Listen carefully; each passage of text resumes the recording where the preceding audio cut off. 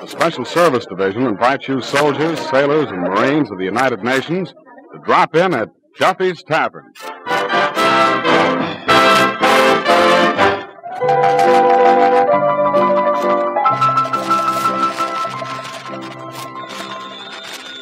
Hello, Duffy's, where the elite meet to eat. Archie, the manager, speaking. Duffy ain't here. Oh, hello, Duffy. Duffy, you know who's coming down here tonight? Rochester. Rochester. You know the guy. Jack Benny calls him up every week and says, hello, Rochester, this is Mr. Benny. Yeah.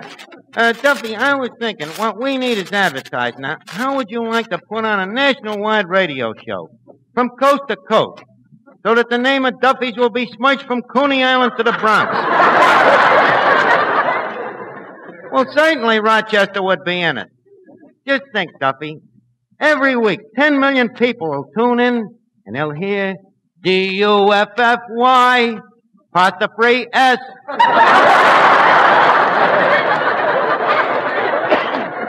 Certainly, Duffy. How can we miss? Well, we practically got Rochester.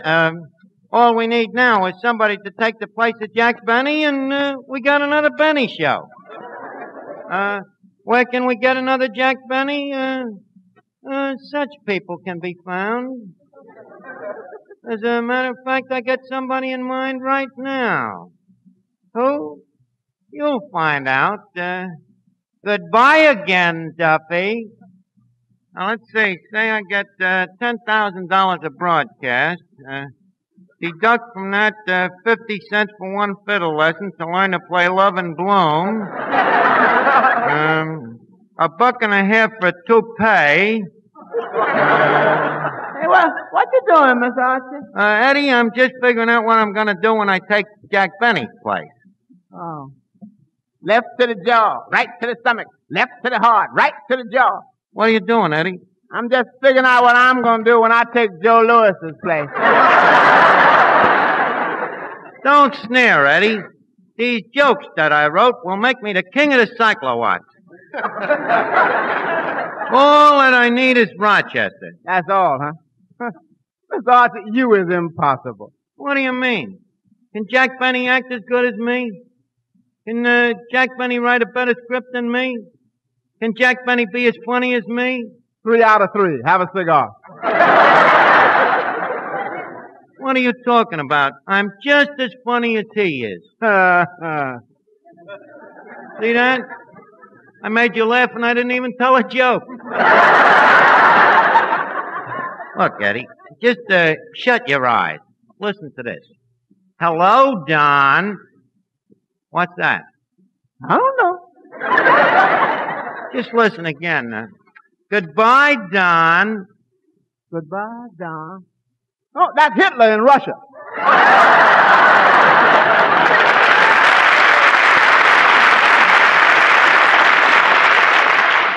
Listen, Eddie, don't you recognize Benny when you hear him? You see, the way I got this program figured out, for a character like Jack Benny, I got me. So far, you ain't got much. Continue. Then for Mary Livingston, we got Miss Duffy. For Don Wilson, we got Dan Seymour. And for Rochester... Yeah? We got Rochester. Your part is practically the same as Rochester, you see. Rochester is my valet. And I'm your valet, too? No, you're Rochester's valet. You're sort of a poor man's poor man. Yes, sort of. Hello, Archie. Oh, hello, Miss Duffy. Look at my new bracelet. It's an identification bracelet. Good for blackout. What do you mean? Well, when you put the lights out in the living room, the fella can always tell where you are. Ain't it a little bit noisy? You should hear Vera Fogarty. She's got a cowbell. Miss Duffy, where did you get this couch compass? Oh, I got it from my boyfriend, Breckenridge Hotzenfelder. You see, he just finished painting the battleship. The SS... Careful, Miss Duffy. No loose talk. See that poster? Loose lips sink ships. especially with a dame like you with all them sailors that you know. Archie, you're always hitting about me and sailors. Why, the sailors I know wouldn't even fill a cruiser. Oh, no? I've seen you with that Vera Fogarty. The way you two get trailed on a Sunday, it looks like a convoy. All right, so I know a few sailors. But I never repeat any loose talk. Besides, when you're out with a sailor, how much talking do you do?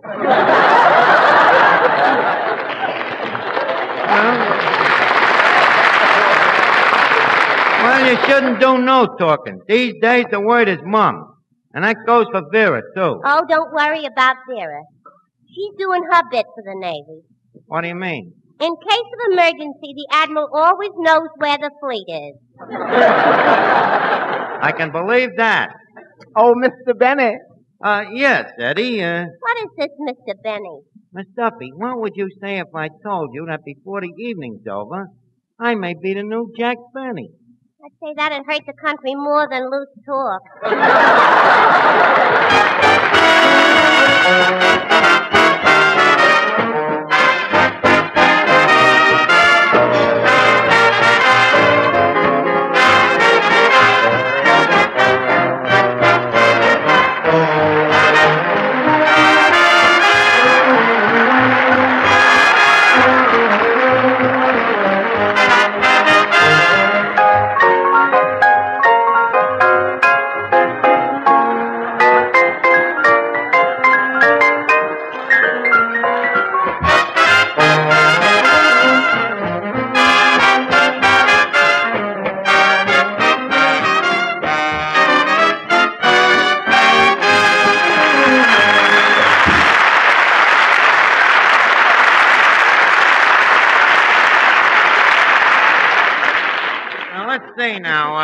I get $10,000 a week. Now, Benny had Phil Harris. I'll use Van Steeden. He worked cheap.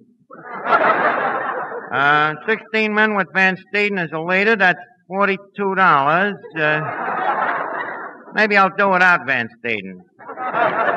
That'll bring it down to $40. What's the difference? $2. He's got a big name.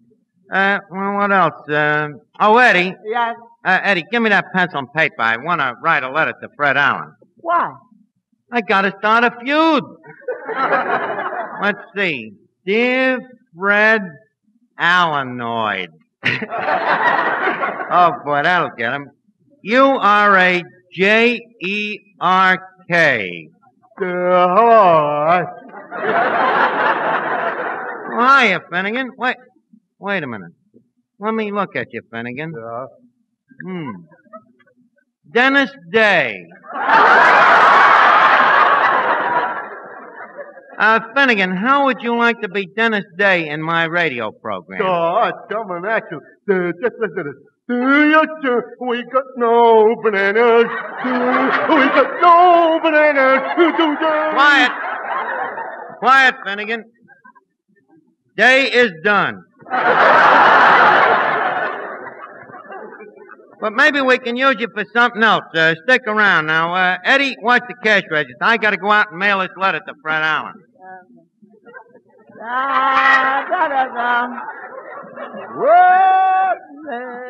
Good evening. Good evening. I'm Rochester. You Rochester? Mr. Archie out? Mr. Archie out. Coming back soon? Coming back soon.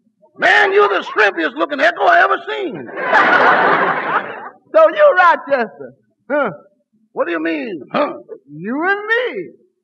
I just can't help feeling that the dissimilarity in our appearance ain't enough to justify the difference in our salaries.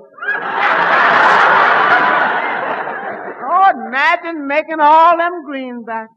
I don't think of it as making greenbacks. I think of it as a hobby. A hobby, huh? Yeah, collecting pictures of Lincoln.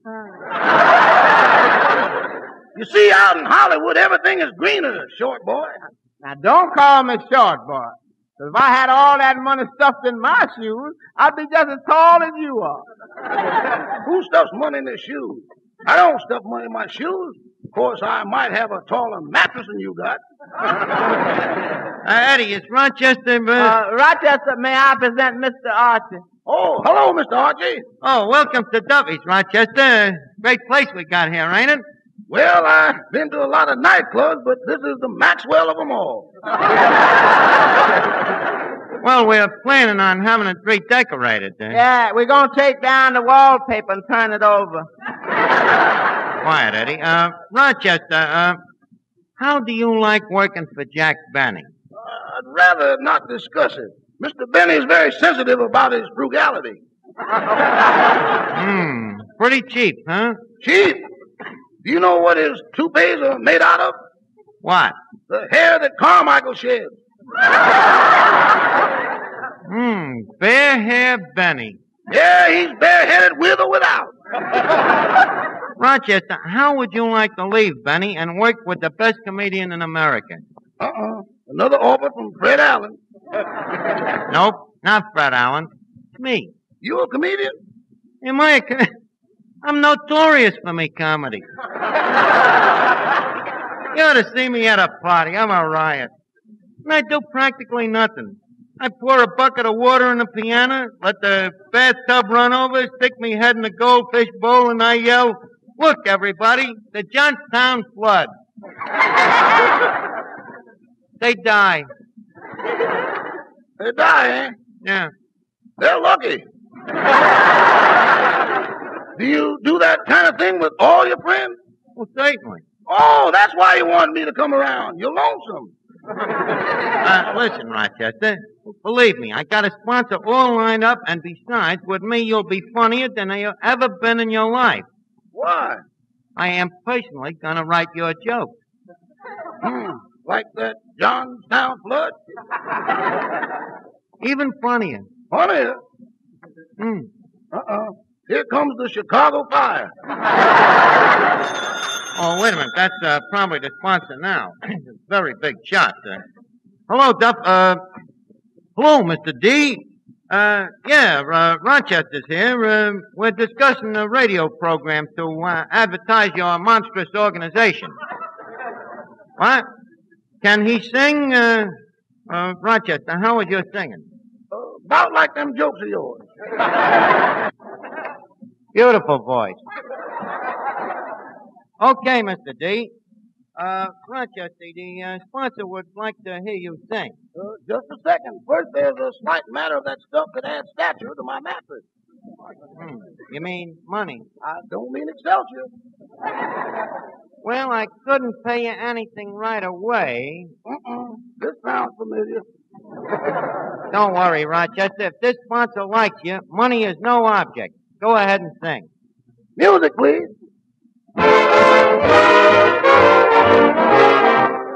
Company, zoo, I'm out. Sunday strolling, company. Booze, dig this suit with a belt to boot. What do they say when they see me coming their way? Jackson, I'm as sharp as a tack, with a belt in the back. Boy, dressed to the brakes, mugging lightly, killing the chicks. Jackson, I'm as sweet as a bee, with a fleet in the sea. Paying no mind to the conversation with my nose in the air. Nevertheless, I swear they holler, you ain't only classy, you is fat and you sassy. What do they shout when they see me cutting on out? Jackson, hurry on back, cause Papa, you sharp as a tack, with a belt in the bag, with a belt in the bag, with a belt in the bag.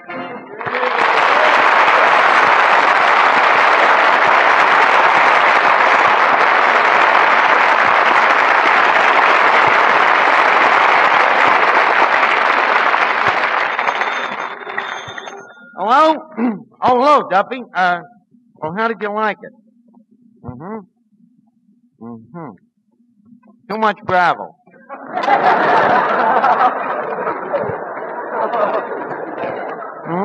Well, okay, if you don't want to sponsor this show, I'll find somebody that will. I'll be another Jack Benny in despite of you. Goodbye, sir. Be with you in a minute, Rochester. Hey, Finnegan. Finnegan, could you act like a sponsor? Sponsor? I come a natural. Good. I'll tell you in a minute what I want you to do.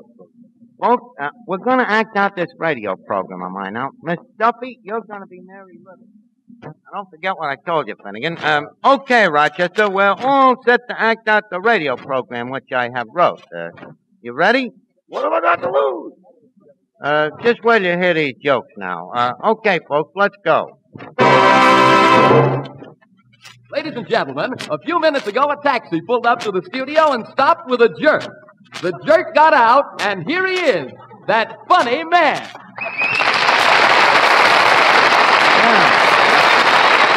This is Jack Archie talking. Where's my announcer? Hello, Jack. Oh, hello, Don. My. Don, what has Triumph Power got that I haven't got? What, Jack? Fuel. Get it, Don? Power. Fuel.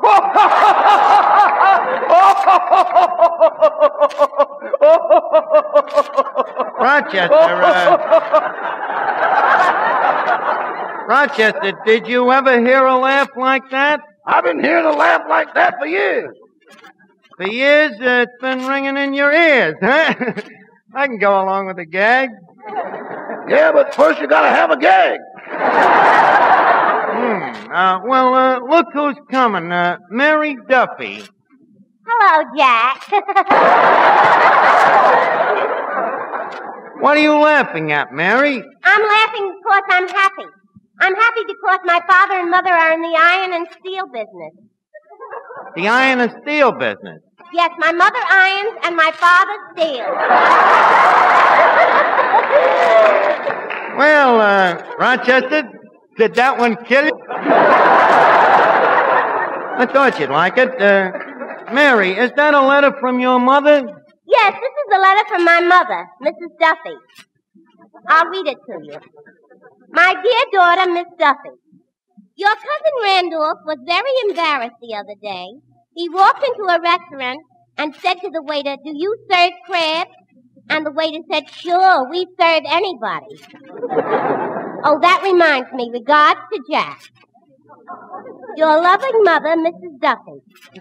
P.S. Say goodbye to Jack for me. P.S. Say goodbye to him for me, too. I'm leaving. Rochester, wait a minute. Come back here. The next is your big scene.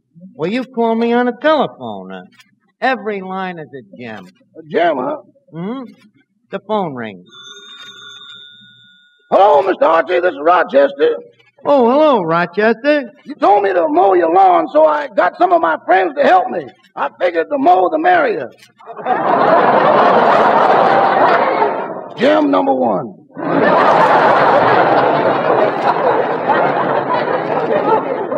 Keep going, Rochester. It gets even better.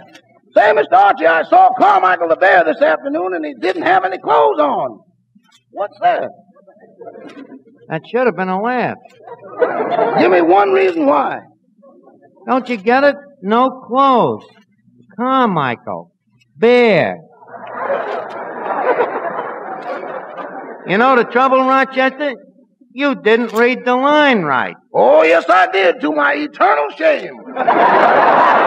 Now, wait a minute. Here comes the thing now that makes you the most important guy in the show. A phone call from your own valley. The phone rings. Answer it, Rochester. Hello, this is Rochester. Hello, Rochester. This here's Westchester.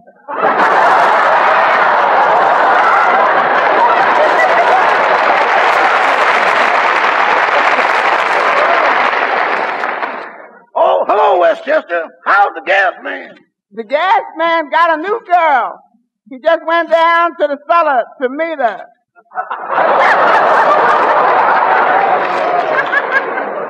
To meet her. Not only are these laughs bad, but I ain't even getting them. What do you mean, bad laughs? If the sponsor was here, he'd tell you himself that they're good. I said if the sponsor was here... Pardon me. I am a sponsor.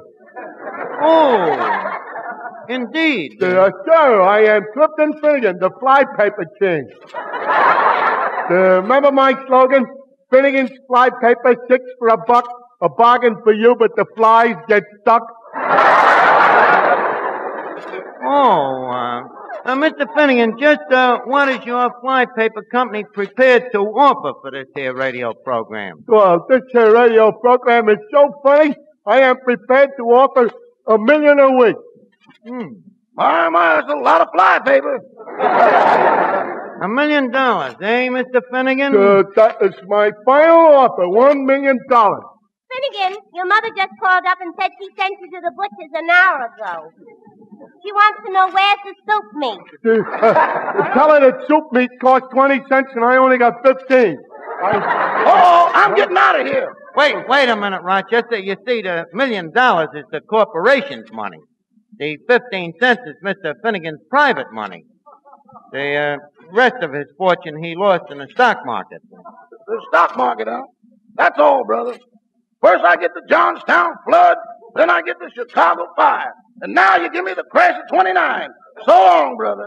Where you going? Back to that good old California gold rush.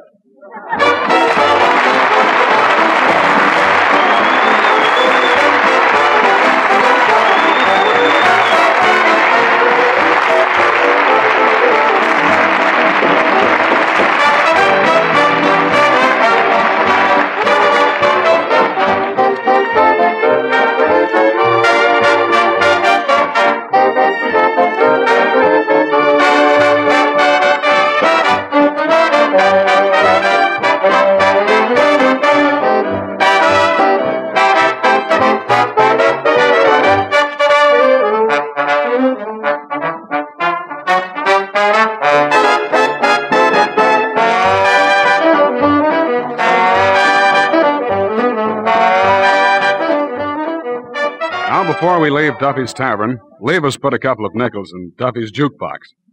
Duffy's jukebox, where the feet meet the beat. Well, the platter's spinning, the needle's in the groove, and here's the first number coming up.